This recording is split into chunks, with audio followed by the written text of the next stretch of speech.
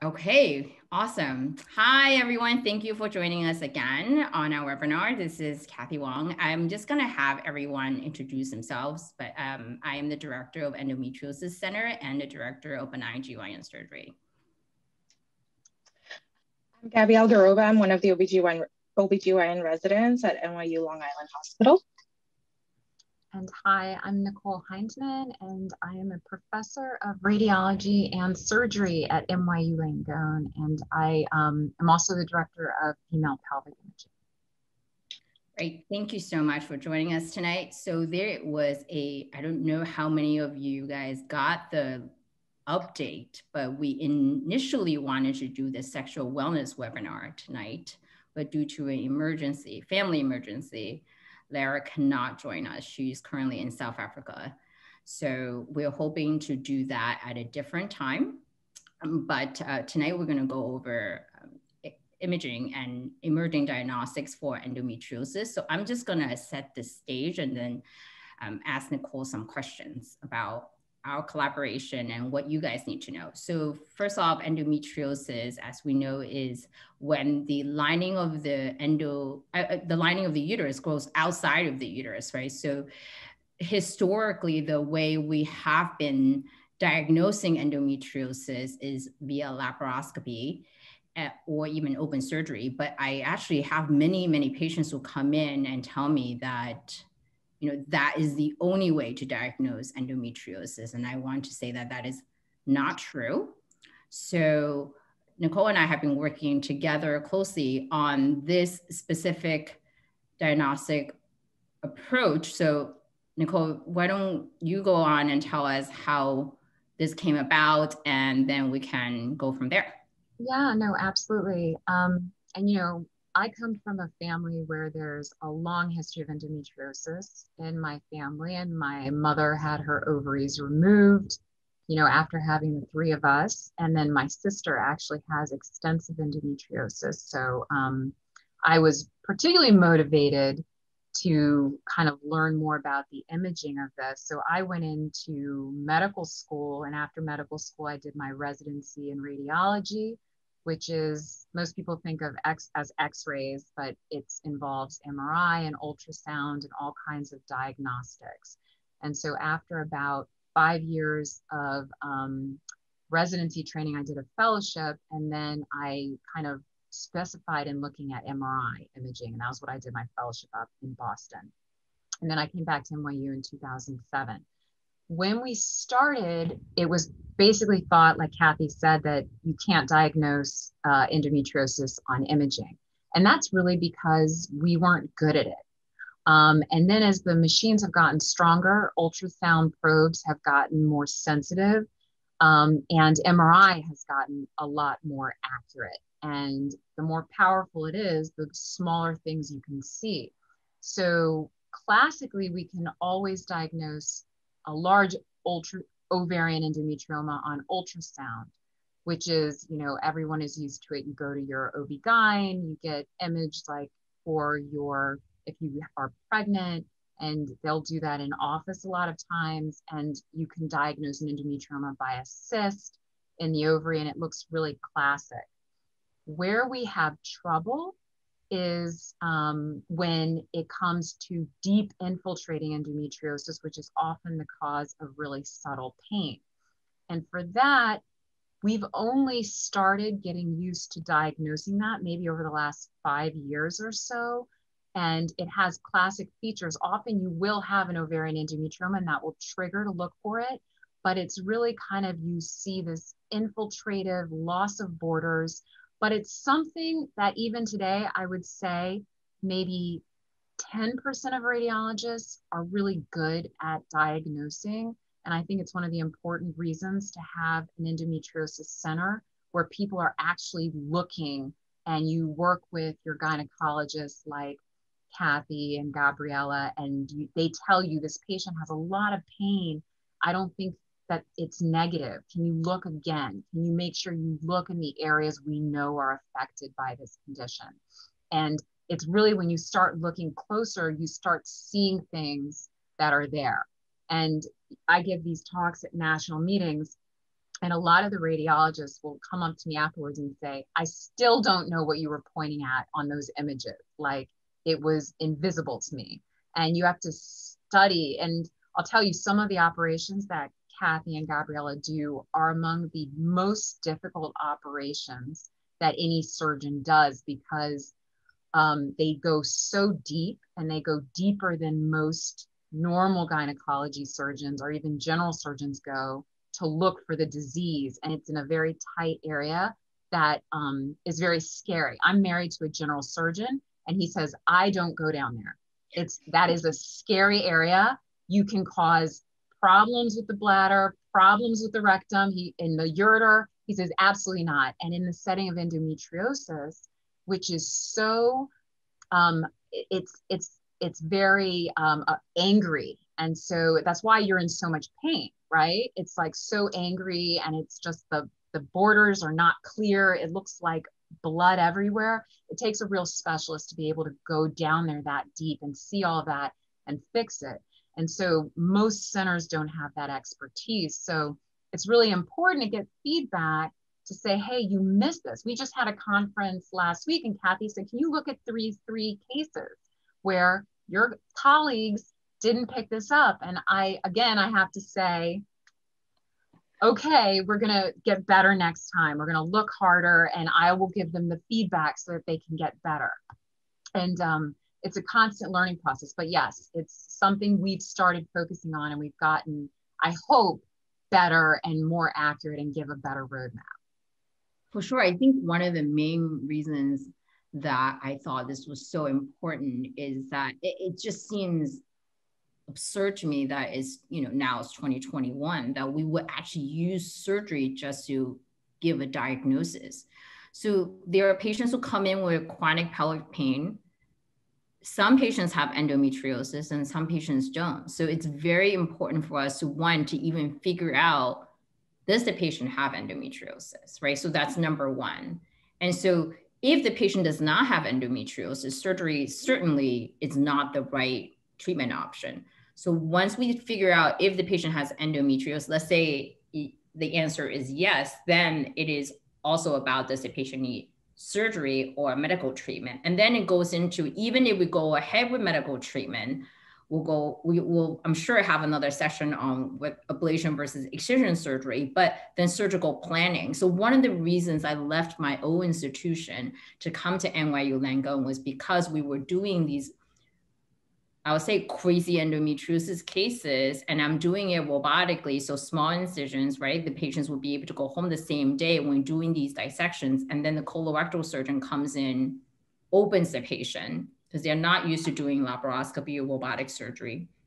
And the patient ends up with an open surgery for her bowel resection. Or we didn't have the conversation with the patient at all because it wasn't picked up on imaging. So now I'm left with, do I leave this endometriosis lesion behind because I didn't have the proper conversation with the patient, or, I go in and take it and, then having to have a conversation with the patient afterwards, which is neither one of those situations is ideal.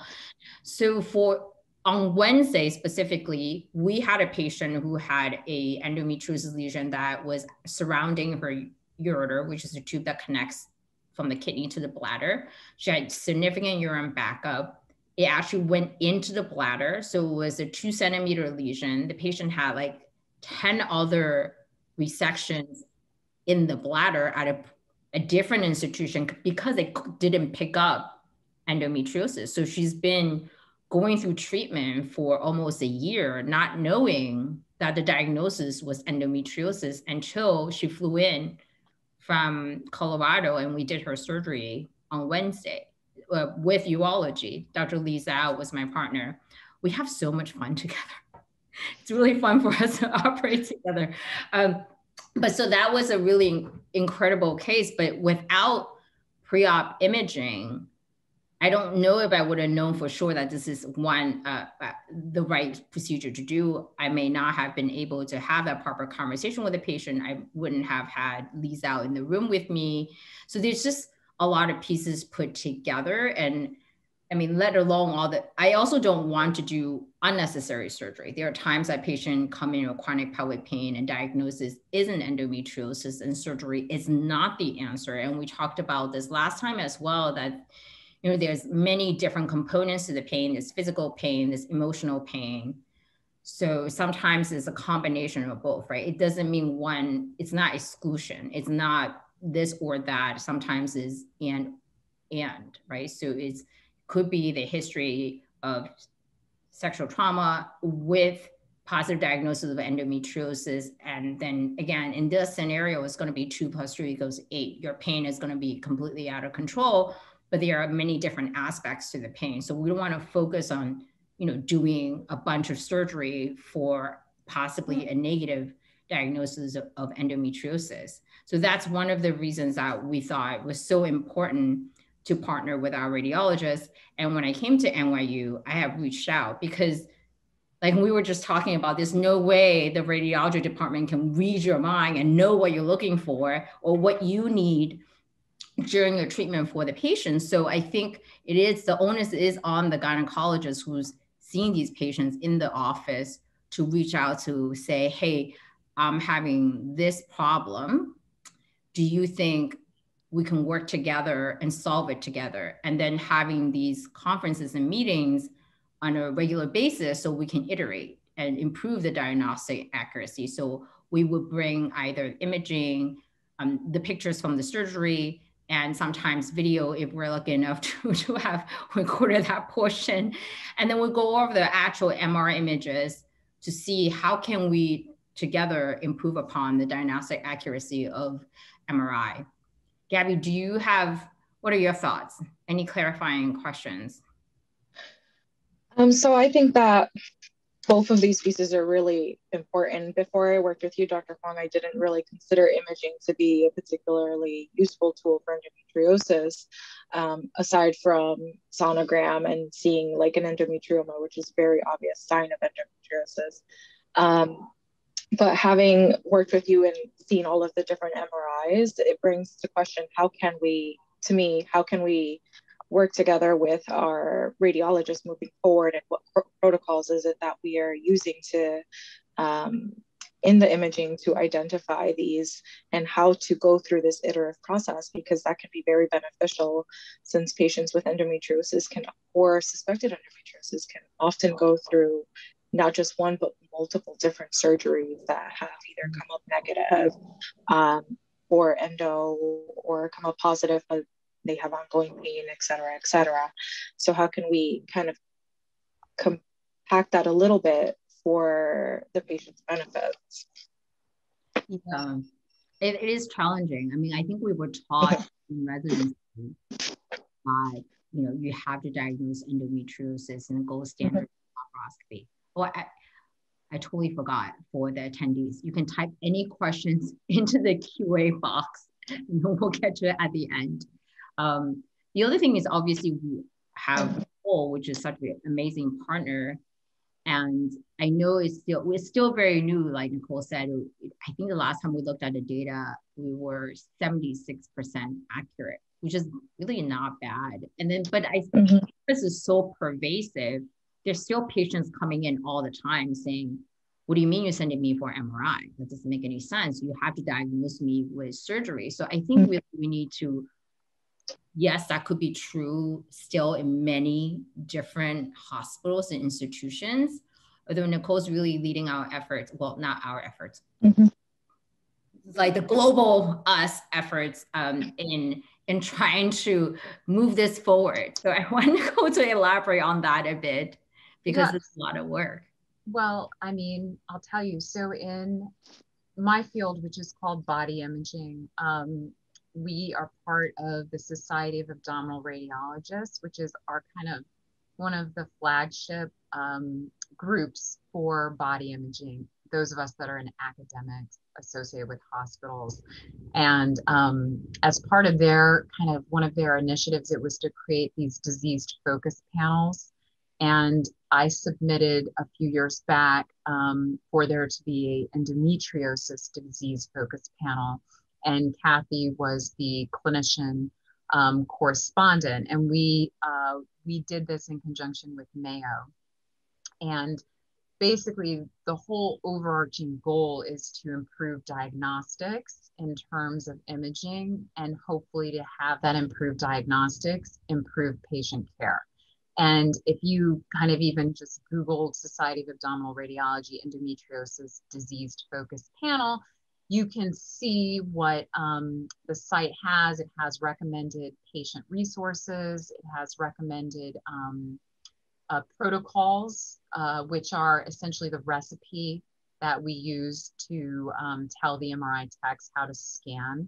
And we go through and we have teaching cases as well. Hello. On the site. And we essentially try and do that to get kind of a more uniform diagnosis. We also have recommended templates for reporting so that people can go through and when you get a report, you have all the areas that Kathy needs to know very clearly outlined. And so that's kind of been a big initiative. The goal is for everyone to use the same kind of language here. For some reason, I will tell you, female pelvic imaging is still very much kind of a niche field in body imaging. It's mostly kind of led by mostly women radiologists. And it's usually a small niche field in body imaging. And so it's still, I think, because it is kind of challenging and, you know, because of other barriers around, you know, women's imaging in general, it often is, it's been a lot of trying to get advocacy to get more kind of recognition in the broader kind of journals and have more of a space in plenaries. You know, some of the older radiologists at our institution are like, who cares? Who cares if you diagnose it or not? This is kind of some of the resistance you get to it. And they'll say, so what, if she's over 50, who cares if she has a hysterectomy? Things like that. And it's like really pervasive kind of that you fight this in kind of even in the medical community. So it's been a bit of a push to reach kind of a point where, you know, women's imaging and women's diagnosis and women's pain is kind of a priority. And that's one of the things we're trying to do in advocating and trying to partner with, you know, gynecologists and getting this kind of diagnostic message out there. Okay, I'm learning so much today because I did not know that. I did not know I mean, I guess I shouldn't be surprised. I was just talking to Chris on Friday. We were talking about, you know, the relative value for a hysterectomy versus a prostatectomy, and prostate is 3 times as valuable as a hysterectomy, which, you know, just, I guess underscores the disparity between women's healthcare versus men's healthcare. So I am surprised that the people would say, well, again, I'm surprised and I'm not surprised because I think even within gynecology, we have people who would say those very same things. And that's why really on a separate note, we're trying to start a uterine preservation program. But because I do obviously endometriosis surgery, but I also do a ton of myomectomies.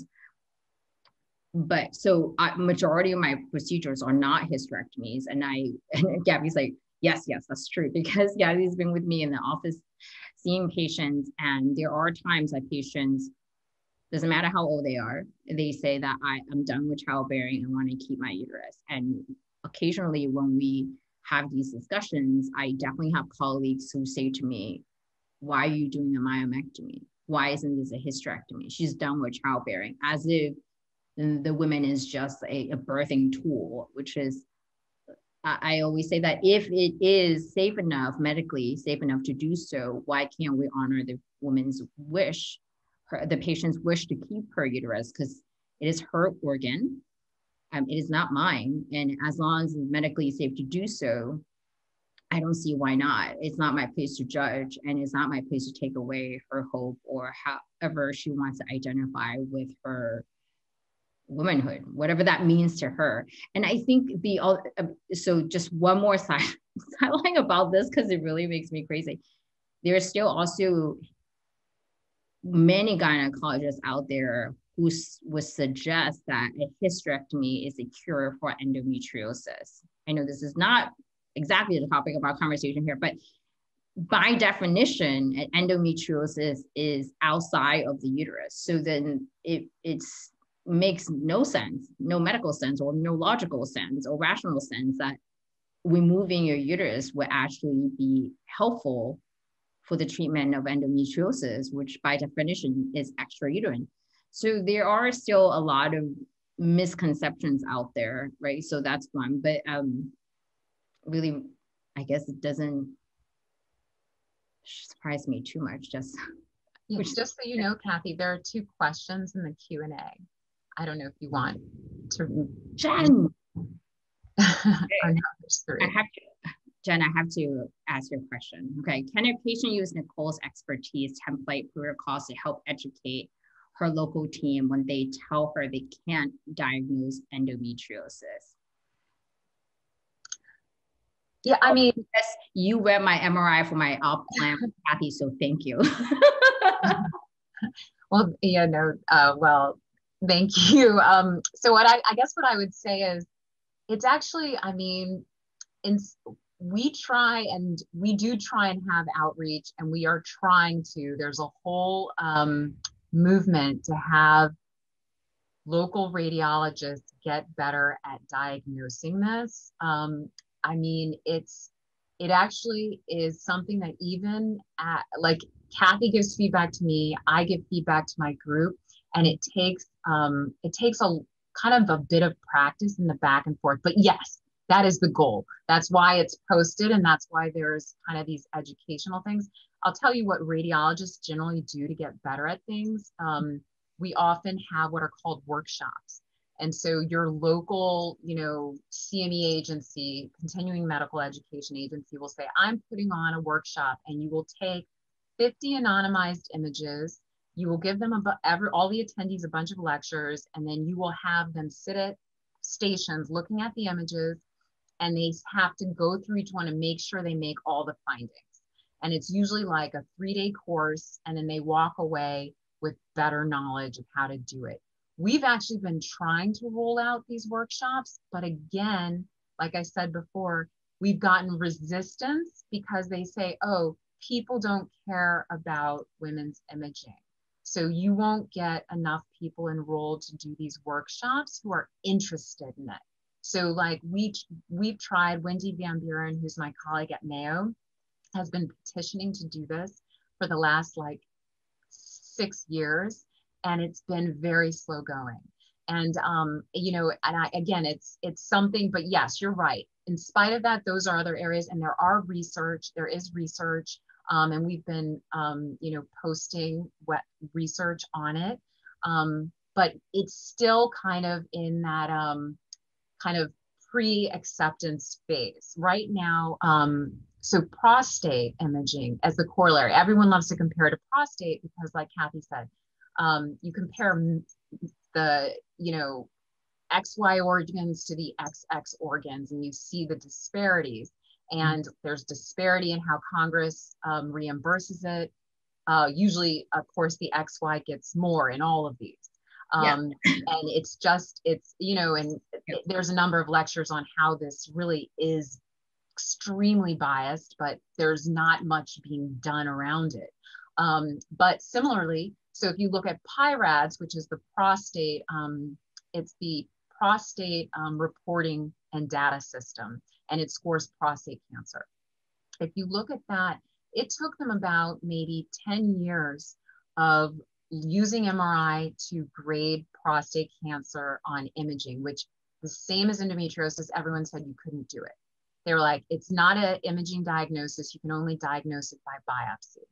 And it took a lot of research for it to finally gain traction. And it wasn't until the radiologist partnered with a lot of the leading urology societies, that they finally started incorporating it. And when they could get it into their biopsy systems, it finally took off and now is considered standard of care. So if we look at that, I would say we're still in that prodrome, that early period before we've gained enough traction around this to have a reporting system and a kind of more acceptance of it. But that was a very long-winded answer to your question. No, I thought, thank you so much. I think that is what we see in Europe and South America is that there's a lot more ultrasound being done, but they're not being done. So the difference is that the OB/GYNs in America who are doing ultrasounds are primarily doing OB ultrasounds, like maternal fetal medicine doctors, whereas the practice is slightly different in Europe and South America. And we do see a lot of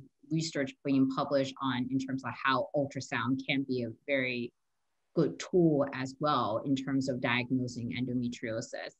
So we're not quite there, but I think obviously all the work that Nicole has been put into this to standardize our protocol. And I do think the feedback, because I think quite a bit of the time, if, the radiologist reads a scan and, have these, 20 findings, 10 positive, 10 negative, and then you're not the one who actually takes the patient to the OR because it's a surgeon. And then if the surgeon never actually tells you, hey, you know what, you were correct 80% of the time, these are the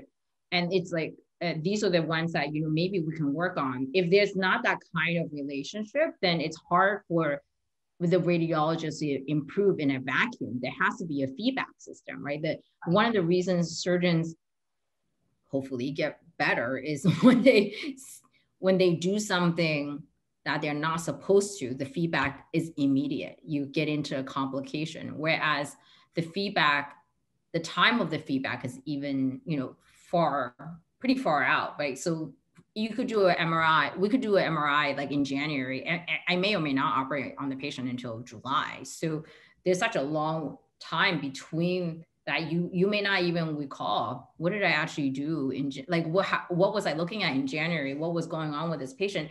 And so I think the other part is for the doctor who refers the patient for MRI to really have a detailed history.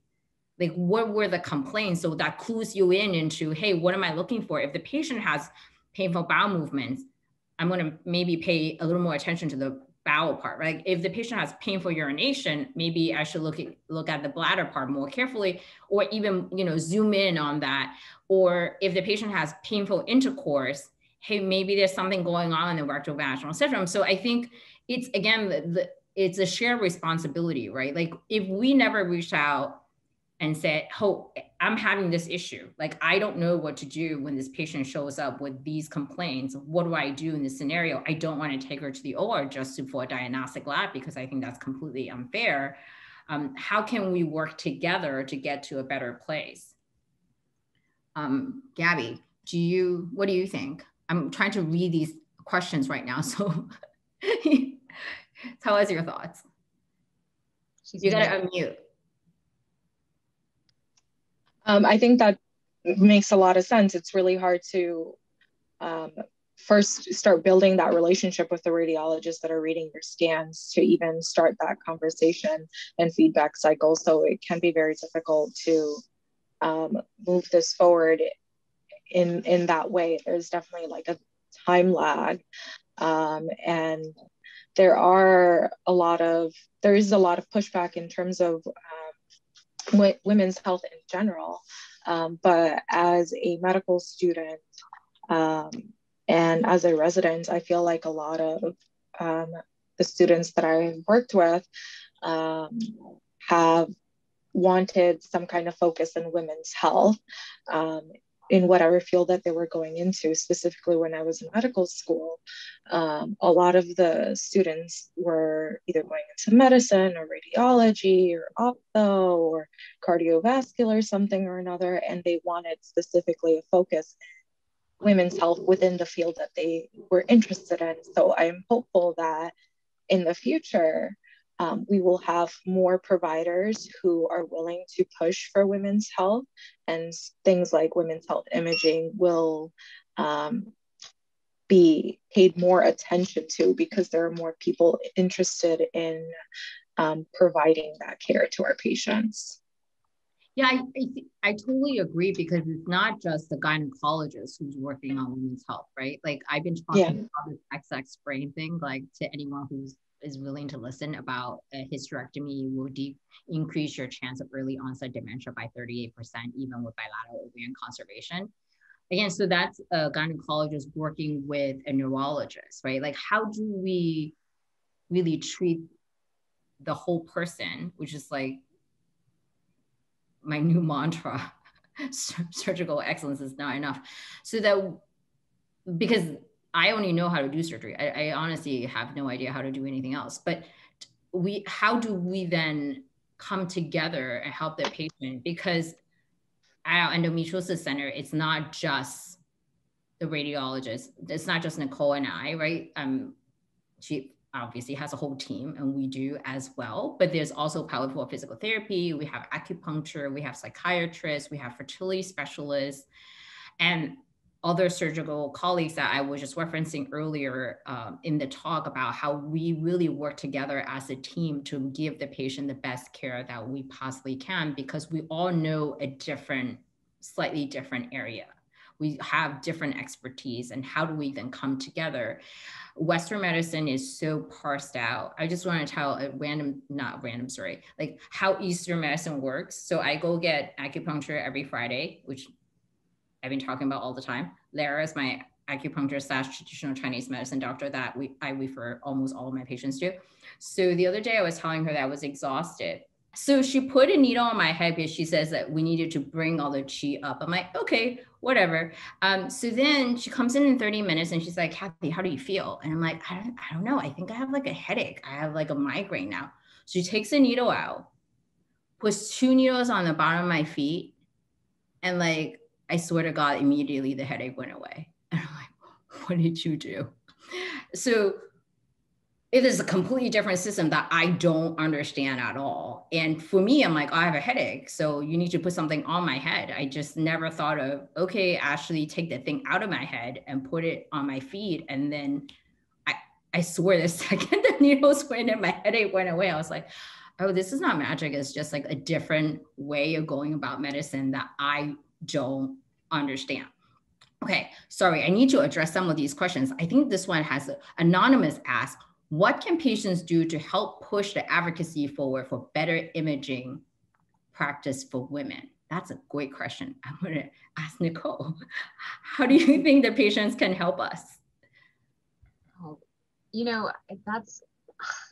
I think that's a great question. I do think that I often will say that a lot of these changes do come from patients demanding it.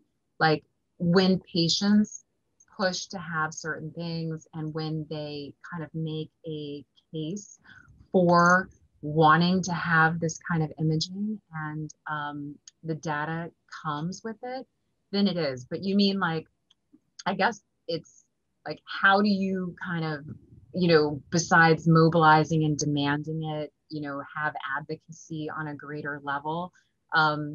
That's definitely tricky. And I guess this kind of gets into a lot of the nuances of how you get prior authorization, which people are writing also in the chat is a burden for getting MR imaging. And there's different hoops that the various insurance companies want you to go through in terms of documenting how long you've been on, an NSAID or some type of, OCP.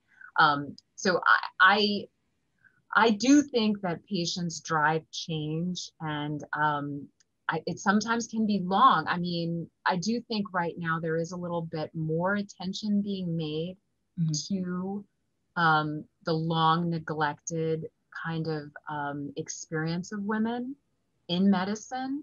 And I do think people are starting to realize that, just kind of the talks showing the different level of what women are kind of even allocated in terms of, for reimbursement, like if you're on OCPs versus what men get, and how women pay more out of pocket in general. I think that these are all great issues that, I try and engage, politicians that are engaged around reimbursement and how CMS and things will allow these procedures. It's definitely challenging right now when there's been a huge amount of a demand to like decrease imaging and kind of decrease over imaging. So I don't have the right answers. I try just like you guys try. Like I said, my sister has bowel invasive endometriosis, and she's in Germany. And, she had several surgeries in the US where they missed it because they weren't endometriosis specialists like Kathy, and didn't go down low enough to find it. And then we just labeled her as a complainer. And even in our own house, we were like, oh, she's complaining again. And it wasn't until like she finally got the right surgery, we were all like, oh my gosh, like we're such jerks. And like, she won't let us live that down, by the way. Like, nor should she.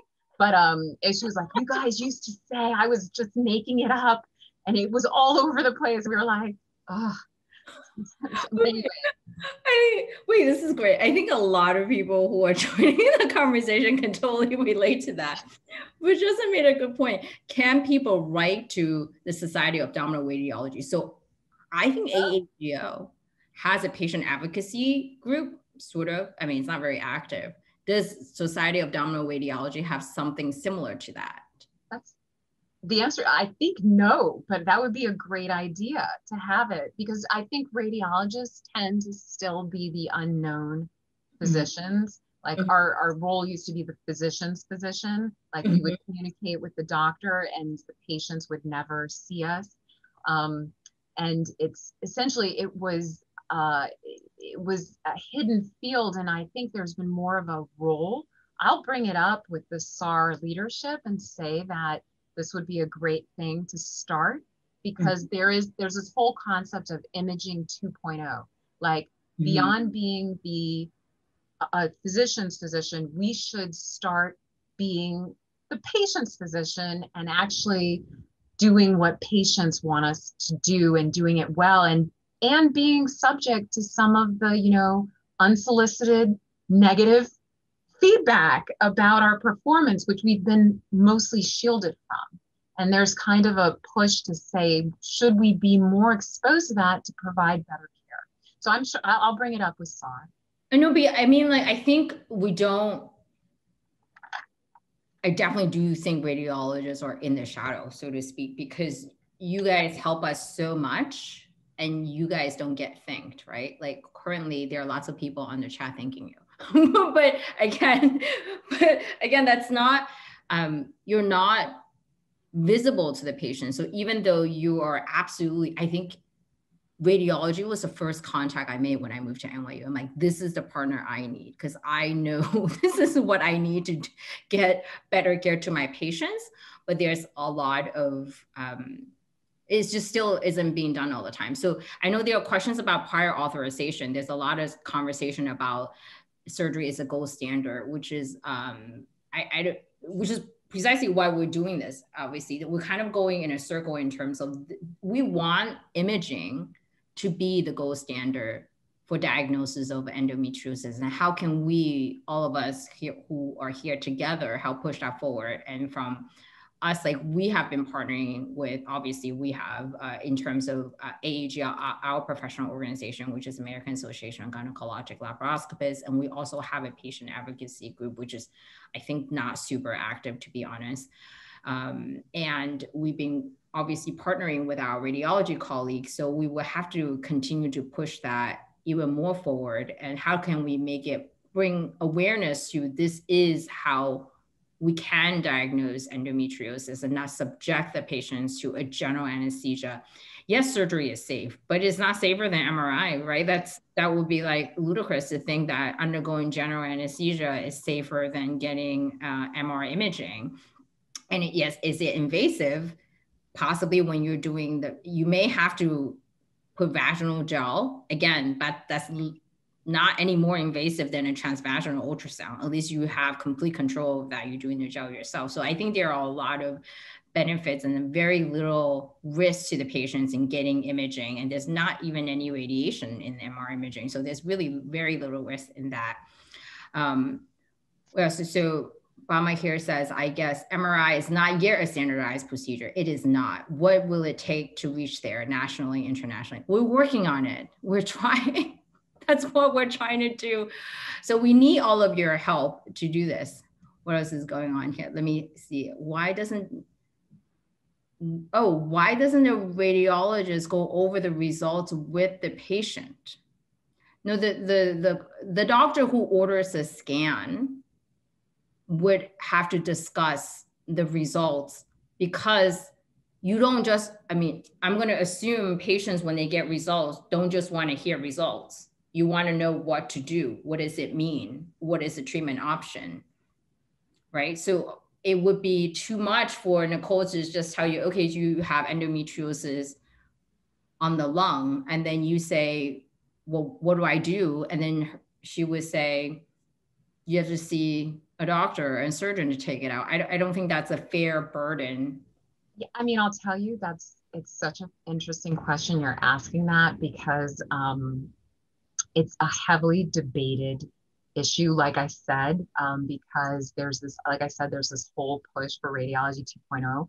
Right now, Michael Recht, who's my chairman, is starting this new thing. And I don't think he's told the clinicians who, like Kathy, where he wants us to start video narrating our reports and pointing to the areas of abnormality, where when you open your phone and you open the app, you can open the video report and see the radiologist pointing at the images. Kathy's shaking her head because she's saying the problem. Right. I love it. Yeah. Right? Oh, it's interesting because he's rolling it out. It's supposed to start going live, but they just had one of the initial meetings on it. There are concerns, right? Because, like, let's say there is an unexpected bad finding. What do you do with that? And how do you want to get that report? Most people want to get that from their physician. And so this is the whole debate is, and so Kathy was saying radiologists don't get thanked, but we also don't hug our patients in the room when they've just gotten a diagnosis that's devastating. We don't hold their hand and we don't work you through it. So we're kind of separated. So we don't do either of the spectrum. And is that wrong? And so it's unknown. So you guys are obviously incredibly smart. I see someone talking about COVID research that's like should be applying for an NIH grant. No one's thought of that. They're talking about COVID and inflammation. Brilliant idea. I don't know the answer to that. That research.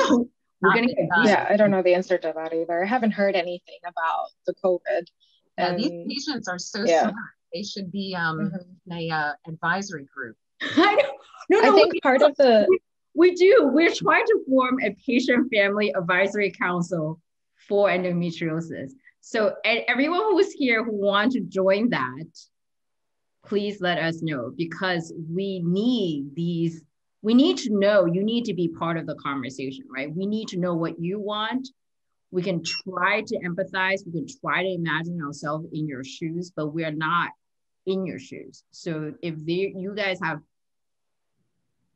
what am I saying? Like, if you guys have opinions, advice on what you think we should tackle, we're all ears, because we are just feeling our ways through this maze, just like you. So we have a little more we have a little more medical knowledge, but we need to know what we can do for you. What is it that you need from us the most? It may not be the things that we thought you need. So we just need you to tell us, what is it that you need?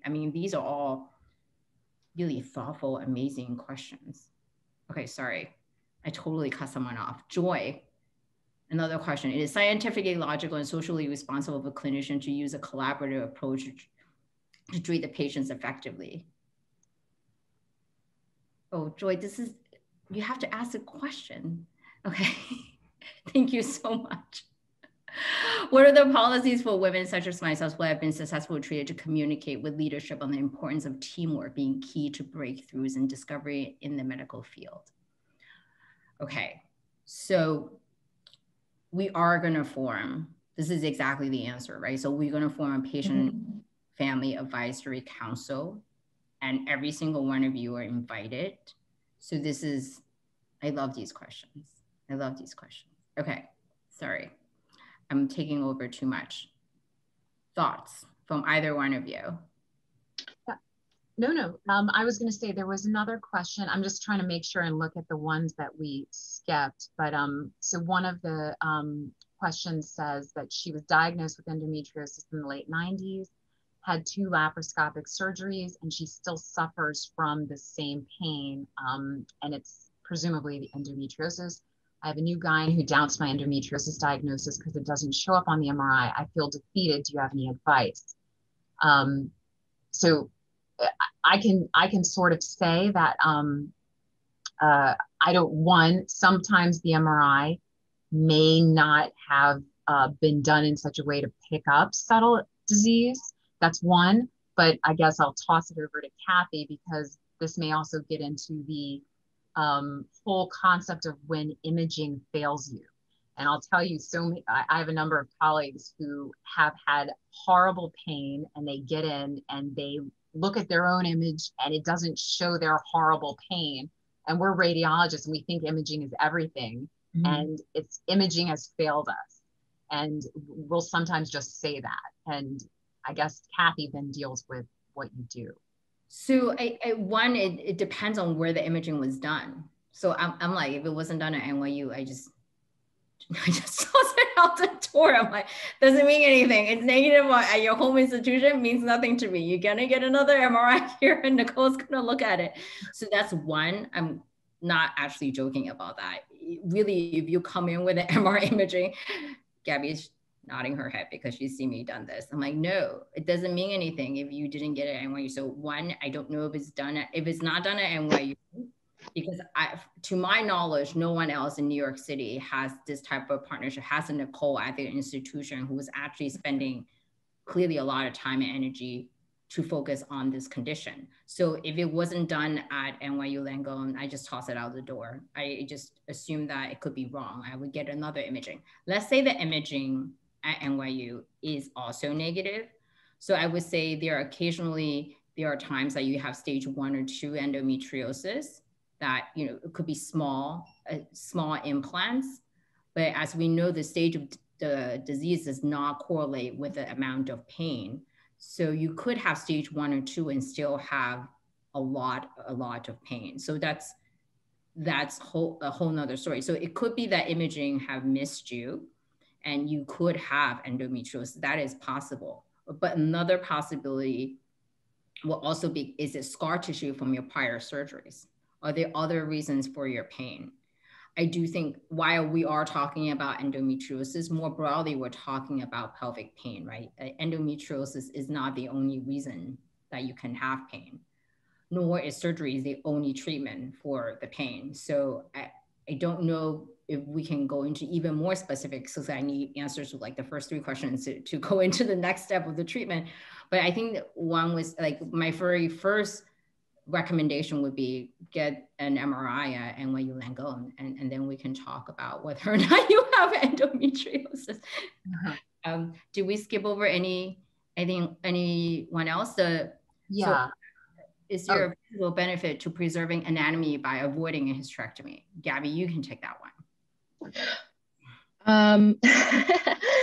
So I think that, like Dr. Huang was saying earlier today, a lot of times patients are told that they need a hysterectomy in terms for treatment for their endometriosis, but endometriosis is not definitionally in the uterus, is extrauterine. So we have some data that maintaining your uterus may be beneficial in other ways, but not a lot of data in either direction. So up to patient kind of joint decision making between the physician and the patient to decide whether or not taking out your uterus is the best option. If it can be avoided and that is the patient's desire to do so, then there may be benefit to maintaining the uterus. But the goal overall with surgery is to restore normal anatomy. So if the patient wishes to preserve her uterus, then okay, the goal will be to remove the endometriosis implants and the adhesions that may be the cause of the pain and restore the anatomy to the most normal state that it can be. Yeah, I mean, I think our general approach has been, let us restore your anatomy first and see if that helps. Our first step is never, let me go take out your pelvic organs.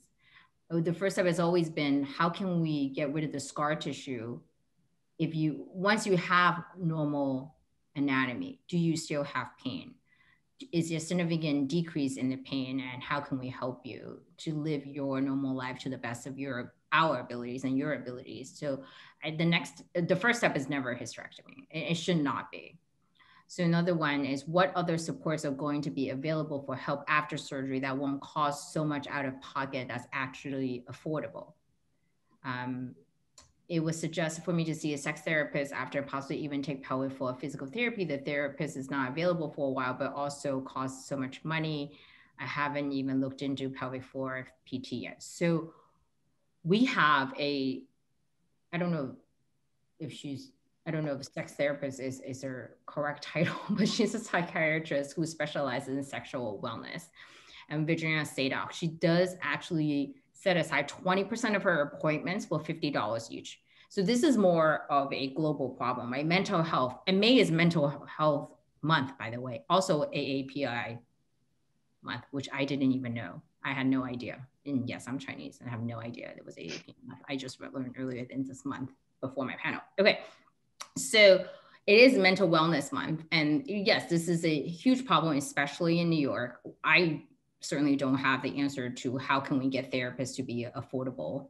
I'm guessing no one here knows the answer to that. This is a broader issue.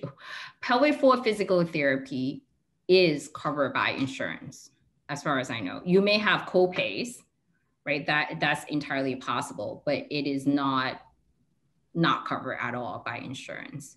So those are, I don't know if that adequately answers the attendee's question, but I don't know if I can actually change mental health affordability. Yeah, pelvic floor physical therapy is typically covered by insurance, but only to a certain extent. Oftentimes they will only cover like 10 sessions or X amount of months of therapy.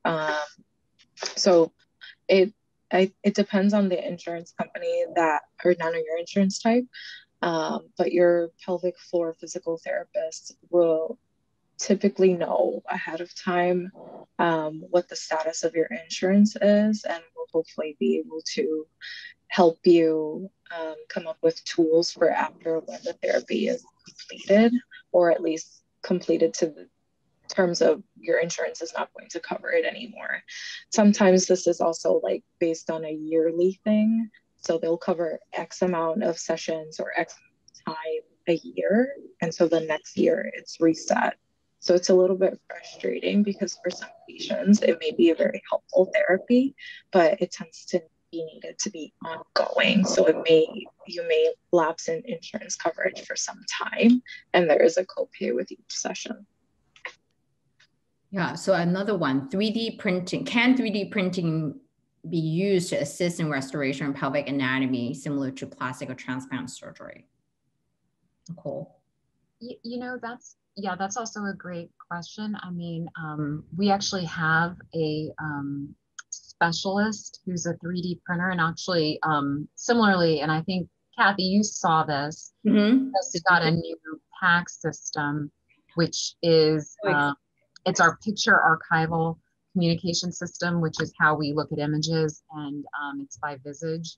We're transitioning. We're in the middle of the go live this week and the next 2 weeks. And it has new capabilities in terms of what you're talking about, in terms of providing a better roadmap and communicating better, just like 3D printing does by doing these multi-planar reformatted images and allowing it to be seen in multiple planes, just like 3D printing. So yes, that's a great question. And a lot of these exciting options are coming through, and we are kind of we just got that, and it was just demoed for Kathy recently. And then I immediately shot an email to Nicole. That was like my first reaction. Before I was even trained on it. Is this what we're getting? Because it looks awesome. So we are definitely, I think 3D printing will actually be the next step, right? Like, I think that actually would not be necessary. We'll see what Visage does, because it looks incredible. That I was like, oh, does that mean we can isolate the lesions? Or even for fibroids, right? Because I look at both. So I think that will be really incredible advantage. And then I think that will probably, again, I don't know yet, because we haven't seen Visage and what it can do for endometriosis. Just thinking about last week when I did this rectal vaginal endometriosis, and I mean, she had endometriosis elsewhere. The patient had endometriosis elsewhere as well. But oftentimes the tissue is pulled up, and what we describe as an iceberg lesion, meaning like when you look in, you may only see the tip of the iceberg. So you don't see like the entire lesion underneath the peritoneum. And once if we just, simply ablate or burn, you wouldn't actually be able to restore the anatomy, because the colon of the rectum was actually pulled up into that tissue. And once we cut out the tissue, the colon fell down. And I mean, she was having a lot of pelvic pain with intercourse. So I'm wondering also, in the new system, once we have this 3D imaging, just will we be able to actually identify these scarred areas even better to help guide our surgery? But we don't know yet. But it is exciting, because I don't think anybody else has it. I feel like our radiology department is just like so far ahead of the curve. Well, I will give credit to Michael Recht, because he partners with Google and Amazon, and he gets a lot of he has a lot of grants with them where we have innovative sharing, and then we have the computer programmers help to develop and translate their knowledge into our PAC system, and then develop these tools. So he's an IT kind of guru. So he goes around and lectures internationally about how to develop this. He's a knee doctor, but the rest of us benefit from the kind of just wide application of these areas of his expertise. Wow. Wait, so now I'm asking questions about Dr. Wecht. I'm like, wait, hold on. You meet with him all the time. You should ask him this the next time you meet. I'm going to be like, what? You have grants with Google and Amazon, and you can have all these cool IT stuff. I love it. So we are at 6:58. I don't know if there's any last minute questions, but this has been super fun for me. I think the panelists, especially Nicole, because I asked her super last minute. So I so appreciate it. Not only just for this, but obviously we've been partnering a long time, not just for endometriosis, and really without Nicole, we would not, 100%, we would not be where we are now. It would be impossible. So I'm so grateful. Wow. And Kathy, you have one more question, just so you know, in the chat. Oh, I do. I would say Kathy is an amazing surgeon. I didn't even realize how good she was until one of the general surgeons, who's a colorectal specialist, was like, Kathy asked me to scrub with her on this difficult case, and she had to take me through it. It was a nightmare. And I was like, wait a second. I thought general surgeon, they're all, we are the best. I'm married to one, so I know. And like, they were humbled by Kathy's skills. No. So then that question is about fibroids. So we're not specifically talking about fibroids. So we'll answer that in a different session. Thank you everyone for joining. We will do our next webinar. Hopefully we'll be back on schedule with sexual wellness on 4th Monday of June. So thanks so much. Thank Have you, a good evening. Thank you.